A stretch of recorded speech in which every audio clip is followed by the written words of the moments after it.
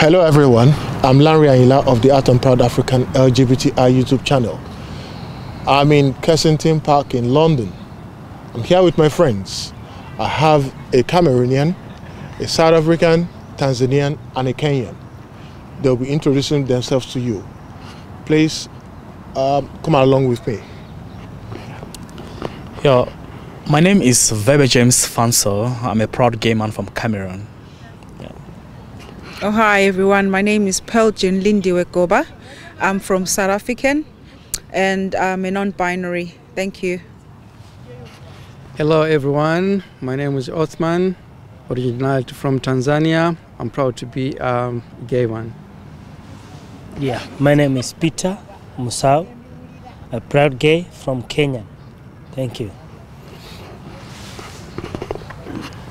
This afternoon, I want us to talk briefly about our experiences during this lockdown period. Our viewers are watching. There are a lot of people here in Britain, across Europe, back home in Africa, that are viewers and subscribers of our channel. What have been your experiences during this period? James. Thank you very much, Larry, for giving me this opportunity. Well, I'll start by, like I said, I'm James Fanso from Cameroon.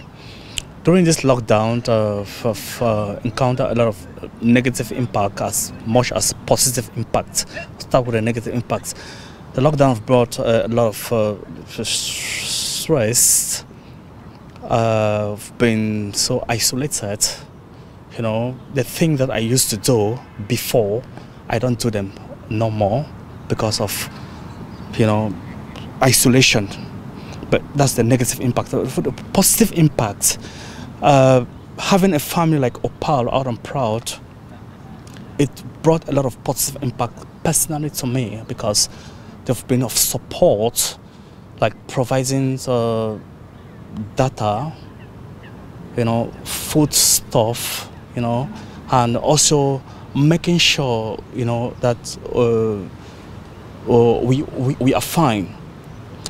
Okay, going particularly to, you know, the sport aspect, whereby we're doing push-up and some other stuff to take out the stress.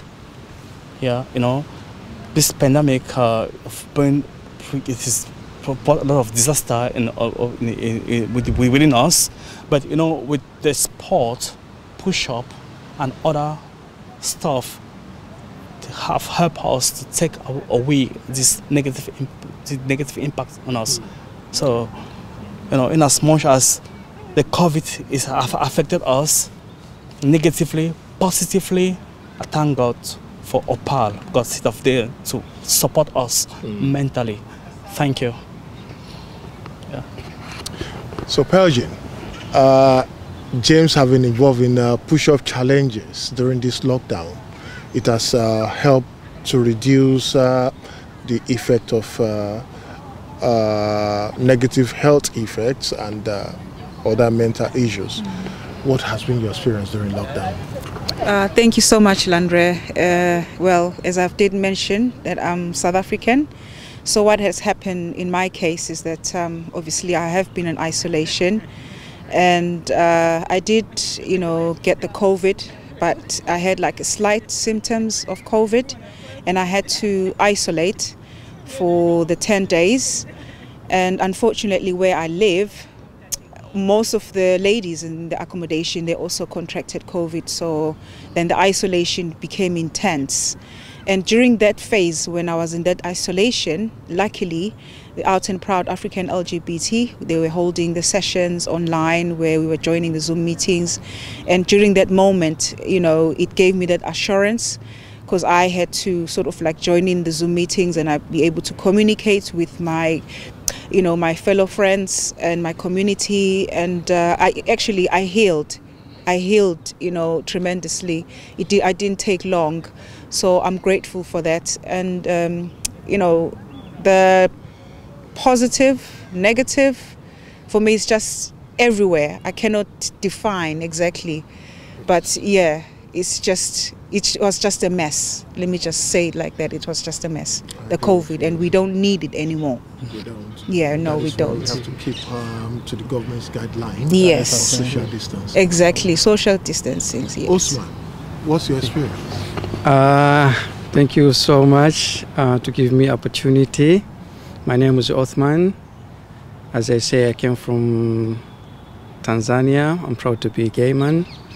My life in lockdown was worse on my side because everything was cut, and it was very difficult because I'm using just to go out myself to socialize from my fellow members. For example, every Saturday we're using to go to Dean Street and to socialize at the JUI club. But during this lockdown, we wasn't do nothing. So I'm stay at home just to eat and sleeping. So even my brain wasn't work properly. It's all about stress, anxiety, and depression as well. So thanks Opal, because all the time keep in touch for us, saying what's happened, are you all right? Support us for food, support us for just chatting through the Zoom. It's thank nice you. To hear that. Yeah, thank you so much. Thank you, Opal. It's really good to be back out here. Yeah. Thank you so much. Could you tell us what's your experience like during this lockdown? Yeah, thank you very much. I'm honored that we are back. Honestly, during lockdown, I was so much depressed, and Opal really supported me. I had I was so depressed. I even went for, what do you call this, mental stuff, scan. Yeah, so the depression was too high, but Opal really supported me. Zoom meetings, Abby used to meet me, talk to me, encourage me. I thank God.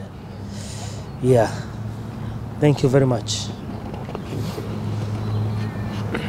What's your experience during this phase when we were locked down at home? Yeah, hello everyone. My name is Betty Nachigude, a lesbian from Uganda.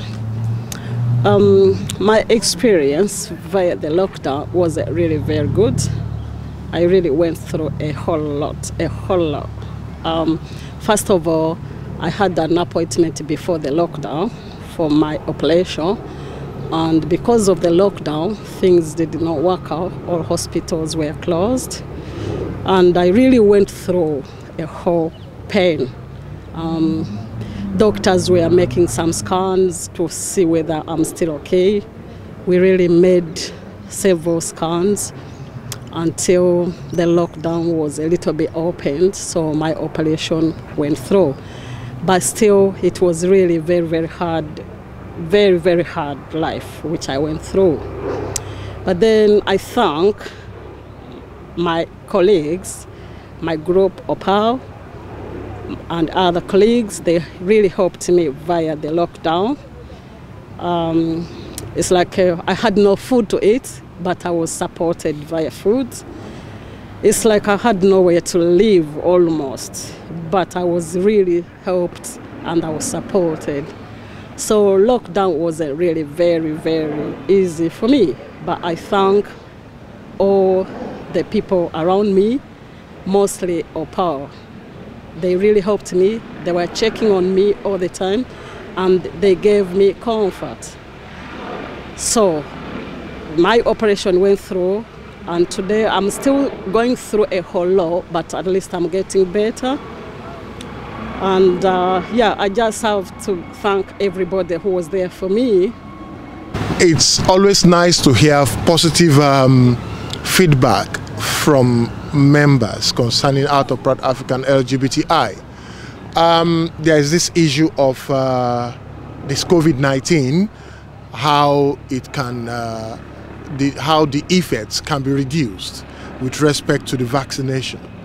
I have taken the 2 jabs, and in my community, I've got 2, 3, 4 of members of the community who are not in support of vaccination. But after I've had my jabs, I was able to advise them, look, it's better for you to save yourself and prevent other people around you, all right, because there was no effect at all. All right, I tell them I took the jab, the first one, the second one, there was no negative effect. I want to hear from your sides. What have you taken the jab? If you have taken it, what are the effects, positive or otherwise? James. Thank you, Mr. Larry. Regarding the vaccines, initially I was so scared because of the information that it was going viral. You know, it makes me so, you know, I was so scared or afraid to take the vaccine. But I realized that, you know, a lot of people have lost their life because of the pandemic. So I had to take a lead because of my own self. I needed to protect myself, so I went in for the vaccine. And I realized when I took the first dose, and it brought, you know, a lot of positive impact in me. So we encourage everyone that coronavirus is real. They should go in for the vaccine. Thank you. Thank you, James. Belgium. Yes, for me, to be honest, I'm just going to be real. I'm an anti-vaccine. So due to the fact that I've had a lot of history regarding vaccines, that they do have a negative impact. And, you know, when I joined the OPAL, you know, Zoom meetings, so that's when I got to realize that there's no need for me to have any fear in regards to being vaccinated. But at first, to be honest, I wasn't, you know, interested in doing it. And actually, I had told people that they shouldn't be vaccinated because it's not a good thing. And, you know, the meetings has really helped me. They've really educated me, and I've learned so much. So I've moved from being negative and now being positive. And I've taken my first dose, and I'm now booked for the second dose for the vaccine. So when I did take the first one, I didn't have any side effects. I still feel healthy, as you can see me now. So I'm looking forward to taking the second dose, and I'm encouraging people to go for it. They need not to have any fear. There's nothing wrong with being vaccinated. Thank you. Okay, thank you so much, Mr. Landry. To be honest, to my side wasn't easy. Okay. It was an easy decision, and all the time I had the rumors about AstraZeneca. Say for those who took AstraZeneca, they got problem for blood clots. And then several times I'm asking Landry, you're my witnesses. I say, Landry, I had something like complicated in my side about AstraZeneca. And they said, no, Othman, I'm the one who took it. I say, really? I say, yeah. And then you show me even the picture. But the time you took it, say nothing inside effect, nothing. It's only like a street romance, but it's nothing really. So just took it if you can. But wasn't my easy decision just to took it. Thanks God for Opal. Thanks God for Landry, for your encouragement, for your opinions, for your assurance. Because you say take it and then nothing wrong. I took it was 15th April. I took one shot, and then I got appointment maybe 15th July. I can get it another one. Yeah. So. Well done. Yeah. For your encouragement, and Opal as well. Try just to teach us. Yes. See, this is negativity, but millions took it. But yeah, nothing wrong about them. Definitely. So, thank you. So. Your encouragement, it give me a power and the strength just to go there, just to get my shots. Yeah. Thank you. As for me, I've not yet. But because I can see you guys you are strong. Eh? You are strong, eh? I will. You're so strong. You're so strong. You know that TikTok used to, there's that TikTok used to go around. And after when you take that, you go like, and I was like, no. But anyway, I'm waiting for under 40. Yeah. They said under 40, we're going to take it anytime. So I'm ready for it. Yeah, I'm ready for it. Yeah, that's good. It's beautiful. Yeah. All right. Thank you. Yeah, for me, to be honest, you guys, I couldn't wait for the vaccine to come out. I couldn't wait because I waited for a year plus as due to go for my operation. Yeah, so soon as they announced the vaccine is out, I couldn't wait to have it, and I've already got my first one. And I'm due to have my last one on Saturday. Wow. So I'm here to advise all my colleagues who haven't got it, who still have that fear, like they shouldn't fear, they should go for the vaccine. It has got no any side effect. It's fine. Thank you so much. Thank you. Yeah. It's been a very long day. We are about rounding up, but before signing out tonight, I want to hand you over to Pelgin. She has a word or two for our people of African descent who have skepticism concerning these vaccines. Pelgin, over to you. Thank you so much, Landre. To be honest, I just want to encourage people that, you know what, go out there, go and take the vaccine. It's very, very paramount for people to be vaccinated. By doing that, they will save so many lives, more especially within my community, within my African diaspora. Either they are in Africa or all over Europe or all over all the other, over abroad countries. You need to go and take the vaccine. It's very, very important. At the minute in the UK, they keep talking about the BMI who are anti-vaccine. But let me give you this wonderful word. There's nothing wrong with vaccination. We've been vaccinated since when we were infants. Just go for it. Your lives will never be the same. Thank you. We've heard from James from Cameroon, who was initially skeptical about receiving his vaccination. He's received it. There was no negative reaction. Similarly, we've heard from Pelgin from South Africa, who was anti-vaccine initially. She's received hers. No negative reaction.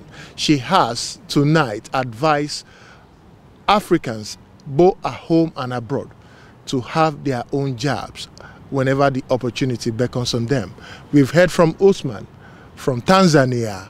He was initially skeptical. Thanks to Art and Proud African LGBTI, he has received his. No reaction.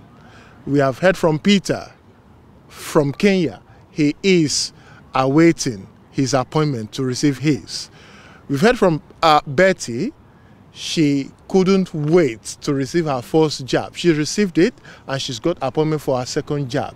The consensus this evening is that the COVID vaccination is doing more good than harm for humanity. So please endeavor to go receive your own jab anytime the opportunity comes. Please, please, and please. It is better to be safe than sorry. This is Art and Proud African LGBTI YouTube channel. Thank you for watching. Keep commenting, keep sharing, keep subscribing. We'll be with you next time. Thank you very much. Thanks for watching. Bye. 1, 2, 3. We are vaccinated!